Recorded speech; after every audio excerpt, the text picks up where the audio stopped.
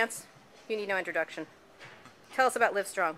Great site, by the way. May I add? Thank you.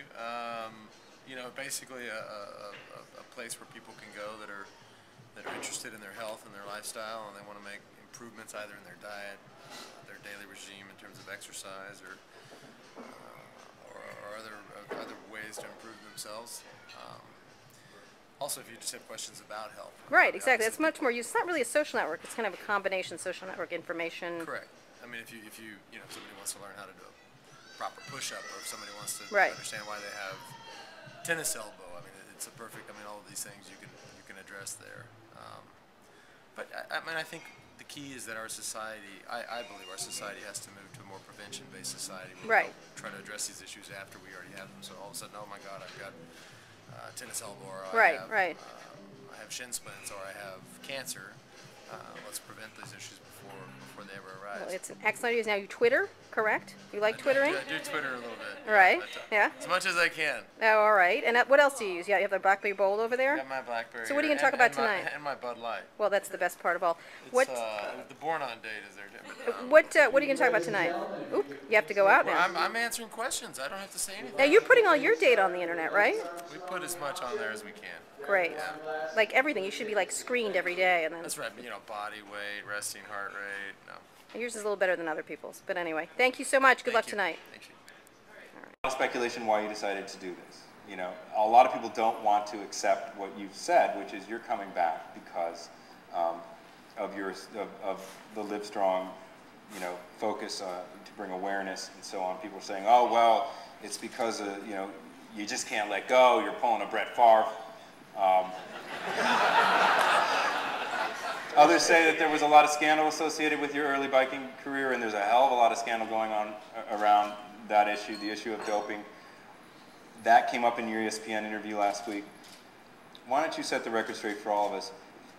Why come back after 7 straight, you know, years of domination? Right. Well, it's not a Brett Favre, because Brett Favre came back a month after he retired. So it's very different. You had 4 years. It's been almost 4 years. I like to think it's been less, but it's been close. It's been a long time. And the reason that I came back, obviously, I still feel like I could be competitive. But if I thought I would come back and ride at the back of the group, I wouldn't do it. But I think I'm still strong enough to be one of the best cyclists in the world. That's my theory. I haven't tested that against the best riders in the world, and there's some good ones out there now. But most importantly, we've had success. LiveStrong and all the work we've done at the foundation has been successful in the state of Texas, and successful in the United States, I think. We had a huge night last night with finally the selection of a new president, which we're optimistic will come along. Now, you're from Austin, Texas. Were you happy last night? I try to stay Come on. bipartisan on these. Yeah. You've gone mountain biking with George Bush. Yes, and I tell people all the Is he time, any good on a bike? I completely kicked his ass. So. And I'm very certain that we would have the best team in the race. You know, there's a lot of personal feelings there between myself and France and vice versa. Well, I mean, it's not many people who can actually say they have a relationship with a country. Not many people, and I think sometimes they almost feel there must be at least one French person in this room. So there's one. There's a few over there. You ought to be up here answering this. But this is an event that's been around for 105 years now, and it's a very historical event. I mean, the country obviously stops essentially when the race starts, and for 3 weeks while it's going on. And you have a guy come over and really did something that had never been done before. And an American to boot. An American, a Texan. There's a lot of things that were going on in and around the world at the same time. Plus, you add in, I'm not afraid to talk about it. Let's add in all the suspicion in and around doping. Did he cheat? Did he not cheat?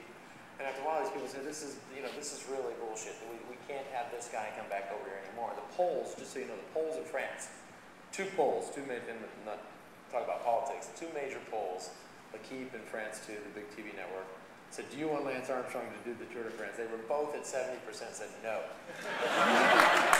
Well, that's one. 8. Don't be late, bid 8. Now don't be late, bid 8. 8,000 is bid, now 85. Now 85. Go 85. Bid 85. 85 and 9. Now 9. Go 9. Bid 9. 8,500 is bid, now looking for 9. And 9. Now 9. Go 9. 8,500 is bid, now looking for 9. Now 9. Go 9. Bid 9. There's only one bike in the back. This isn't one of those lots that there's going to magically appear 2 of. 8,500 is bid, now looking for 9. Now 9. Go 9. Bid 9. Last chance. Fair warning to bid $9,000. Sold. $8,500. What was your title number? Yeah. First, let me read that. 608. 608.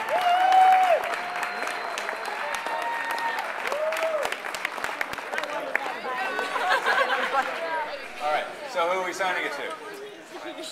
I'm not signing it, actually.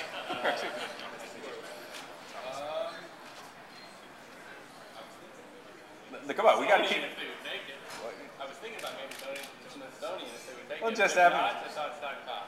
It's up to you. How How about my friend Victor? You can do whatever you want, but you can do it in the next 5 seconds. To Victor. Oh, that's your friend Victor owes you big time. Thank you very much. Thank you. That's great.